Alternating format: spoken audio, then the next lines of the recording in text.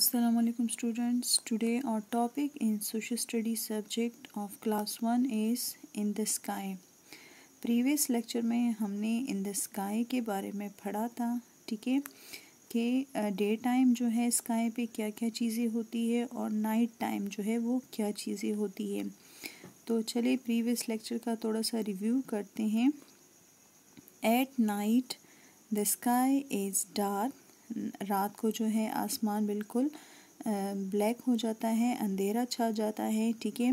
फिर हमें स्टार्स और मून नज़र आते हैं। When it is dark you can see the stars, they are very far away. ये स्टार्स जो आपको नज़र आते हैं ये बहुत ज़्यादा दूर होते हैं, ठीक है। अगर आप ऊपर स्पेस में भी चले जाते हैं तो वहाँ से भी ये इतने छोटे ही नज़र आते हैं, ठीक है। Sometimes you can see the moon, और कभी कभार हमें मून भी नज़र आता है, ठीक है। ओके, डे टाइम में क्या होता है कि डे टाइम में सन जो है वो शाइनिंग करता है, चमकता है, ब्राइट होता है, क्लाउड्स होते हैं, ठीक है, और स्काई का कलर जो है वो ब्लू होता है, ठीक है। और बर्ड्स जो है वो फ्लाइंग करते हैं, एरोप्लेन्स भी उड़ते हैं। आप लोग काइट्स उड़ाते हैं तो स्काई जो है कलरफुल काइट से भरा हुआ होता है, ठीक है। ओके, ये स्टार्स जो है ये डे टाइम भी आसमान पे ही मौजूद होते हैं, लेकिन सूरज की रोशनी इतनी तेज़ होती है कि हमें ये नज़र नहीं आते, ठीक है। फिर जब रात को सूरज नहीं होता, उसकी रोशनी नहीं होती, तो ये स्टार्स फिर हमें नज़र आते हैं। और ये जो मून आपको नज़र आता है इसकी भी अपनी रोशनी नहीं होती, बल्कि ये सूरज से रोशनी जो है डे टाइम एब्जॉर्व करता है, अपने अंदर जज़ब करता है, और फिर नाइट टाइम जो है ये फिर अपनी रोशनी हमें देता है, ठीक है। Okay, in the day time you can see the sky, it looks blue. दिन के वक्त आप आसमान को देखें तो इसका कलर ब्लू नज़र आता है। You can see white clouds floating bye, ठीक है। आप जो है बादलों को भी तैरते हुए देखेंगे, मूवमेंट करते हुए, हरकत करते हुए आपको नज़र आते हैं। The sun shines brightly during the day. सूरज जो है वो दिन के दौरान बहुत ज़्यादा रोशन होता है, चमकदार होता है। इट गिव्स लाइट, ये हमें रोशनी देता है, and warm to our planet earth, और ये हमारी सैयारे ज़मीन को गर्म रखता है, हरारत देता है, ठीक है। ओके, नाउ मूव टुवर्ड और next new paragraph. Sometimes the sky is cloudy. कभी कभार आसमान जो है ये बादलों से भर जाता है, ठीक है। सन भी छुप जाता है, सूरज भी छुप जाता है, और सारा आसमान बादलों से भर जाता है। तो फिर क्या होता है, बारिश भी हो सकती है, ठीक है, बारिश नहीं भी होती, और आसमान जो है बादलों से भरा हुआ होता है। कभी कभार ये क्लाउड जो हैं वाइट होते हैं और कभी बहुत ज़्यादा ब्लैक भी हो जाते हैं, तो फिर बहुत ज़्यादा हैवी रेन होती है। Never look directly at the सन। कभी भी सूरज को एक सिमत में मत देखिए, ठीक है। नेवर, कभी भी, कभी नहीं, लुक देखना, डायरेक्टली एक ही सिमत में, एट द सन, सूरज को कभी डायरेक्टली एक ही सिमत में मत देखिए। It will hurt your eyes, ये आपके आंखों को ज़ख्मी कर देगा। ज़ख्मी से मुराद ये है कि ये आपके आई साइट को वीक कर देगा, ठीक है। सूरज की रोशनी इतनी तेज़ होती है कि हमें डायरेक्टली सूरज को नहीं देखना चाहिए, क्योंकि ये हमारी आंखों को ज़ख्मी कर देगा। मीन्स कि ये हमारी आंखों की आई साइट को, नज़र को कमज़ोर बना देगा, ठीक है। इसलिए हम जब बाहर जाते हैं तो सन ग्लासेस मस्ट पहनते हैं। Birds can fly high up in the sky. परिंदे जो है ऊपर आसमान में ऊंचाई पर उड़ सकते हैं, ठीक है, बहुत ज़्यादा ऊंचाई पे जा सकते हैं, उड़ते हैं। एरोप्लेन्स फ्लाई इवन हायर, जबकि एरोप्लेन्स, हवाई जहाज़ जो होते हैं वो बर्ड से भी ज़्यादा ऊपर ऊंचाई में उड़ते हैं। ठीक है, okay, read it again. Sometimes the sky is cloudy, cloudy, never, are पे ज़्यादा स्ट्रेस मत करें, never, never look directly at the sun, it will hurt your eyes, it will hurt your eyes. Birds can fly high up in the sky. Birds can fly high up in the sky.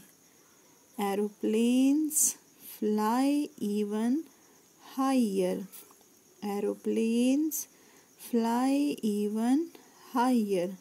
High, higher, highest. High ऊंचा, higher उनसे भी ऊंचा, और highest सबसे ऊंचा। ठीक है, तो बर्ड जो है वो हाई अप ऊंचाई में जाके उड़ते हैं, और एरोप्लेन जो है उनसे भी हाइयर, मतलब उनसे भी ऊंचाई में जाके एरोप्लेन जो है वो उड़ते हैं। Okay, here is an important point I want to discuss with you people. यहाँ पे एक बहुत ज़्यादा इम्पॉर्टेंट पॉइंट है जो मैं आपसे डिस्कस करना चाहती हूँ, हॉट एयर बैलून्स। ओके, हवाई जहाज़ के ईजाद से पहले, बनने से पहले जो थे वो हॉट एयर बैलून्स होते थे। ठीक है, यहाँ पे आपको दिखाई भी दी है, ये बैलून्स बड़े बड़े बैलून्स होते थे। यहाँ पे ऑक्सीजन के लिए आग लगाई जाती थी, जिसकी वजह से ये बैलून्स ऊपर उड़ता था, और नीचे बास्केट सा होता है, इसके अंदर लोग बैठते थे। ठीक है, तो हॉट एयर बैलून्स की बात हो रही है। Hot air balloons were invented in France in 1783। Hot air balloons गुब्बारे जो हैं ये फ्रांस में 1783 में ईजाद हुए थे। द फर्स्ट पैसेंजर्स, जो सबसे पहले मुसाफिर इसमें बैठे थे, जिन्होंने सफ़र किया था, to travel in a hot air balloon, जिसने वो मुसाफिर जिन्होंने फर्स्ट टाइम सबसे पहले इस हॉट एयर बैलून में सफ़र किया था, वो कौन थे? वो थे शीप, बेयर, डक, बतख एंड रोस्टर, और मुर्गा। ठीक है, ये तीनों जो थे, जब फर्स्ट टाइम इसको बना दिया तो इसमें इन तीनों एनिमल्स को बिठा के ट्रैवलिंग करवाई थी कि ये किस हद तक कामयाब होगा। ठीक है, तो जो फर्स्ट पैसेंजर थे वो कौन थे उसमें? Sheep, duck and roster, right. Okay, now let's move toward the question answer. Describe what can you see in the sky during the day. ठीक है, डे टाइम जो है आपको स्काई पे क्या क्या नज़र आता है? So we can see birds, aeroplanes, clouds, kites up in the sky at daytime. We can see birds, clouds, aeroplanes, kite and sun at daytime. In the sky at daytime, we can see birds, clouds, aeroplanes, kite and sun in the sky at daytime. We can see birds, clouds, aeroplanes, kite and sun in the sky at daytime. Question number 2. Describe what can you see in the sky at night. Night time जो है आप लोग क्या देख सकते हैं? We can see stars, moon, bats जो चमगादड़ होते हैं। ठीक है, चमगादड़ in the sky at night time. We can see stars, moon and bats in the sky at night time. we can see stars, moon and bats in the sky at night time. Okay, our national flag has something you can see at night on it. What is it? हमारे जो पाकिस्तानी झंडे पे कुछ ऐसी चीज़ें हैं जो हम रात को देख सकते हैं, ठीक है। वो कौन सी चीज़ें हैं? वो है moon and star, moon and star, moon and star, moon and star. Okay, now look at the next page, 66, work page, exercise A. Here are some other things we can see in the sky. Write the names and color the pictures. Number first, a kite, an aeroplane, a bird, a helicopter. ठीक है, यहाँ पे आपको picture दी है. Number first जो है ये किस चीज़ की पिक्चर है? A kite, an aeroplane, a bird, a helicopter. Which one? Yes, an aeroplane. तो आप लोग यहाँ पे एरोप्लेन का स्पेलिंग राइट करें और इसको कलर करें. राइट. नेक्स्ट है a kite, a bird, and the last one is a helicopter. ठीक है, ऊपर चॉइस में ऑप्शंस में आप लोग को नेम्स दी है, वहाँ से आप लोग नेम्स राइट करें और इन चारों ऑब्जेक्ट को आप लोगों ने कलर करना है. ठीक है. Okay, exercise B, fill in the blanks. The sky is high dash the earth. ठीक है, स्काई जो है ज़मीन के ऊपर क्या है? above है, below है, क्या है? The sky is high above the earth.